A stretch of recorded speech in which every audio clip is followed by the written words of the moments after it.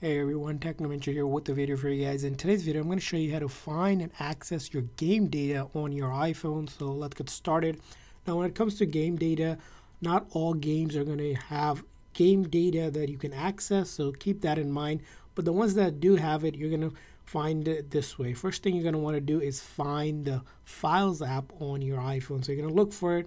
You can search for it here or simply see it right here, or you can just search it over here. And once you open it up, you're going to see something like this on the file app. You're going to go to the browse option to get to your locations here. Now in the location section, usually there's going to be two places where you want to look at. First one is going to be on my iPhone.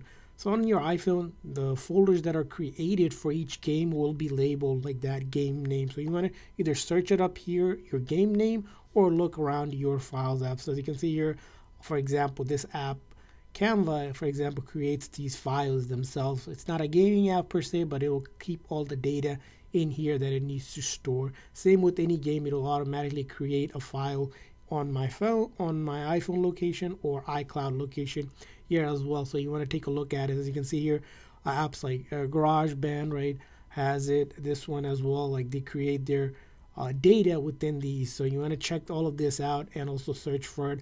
And if you can't find it, you can always search the game name up here and see if it comes up in this files. But this is where you can find and access that game data.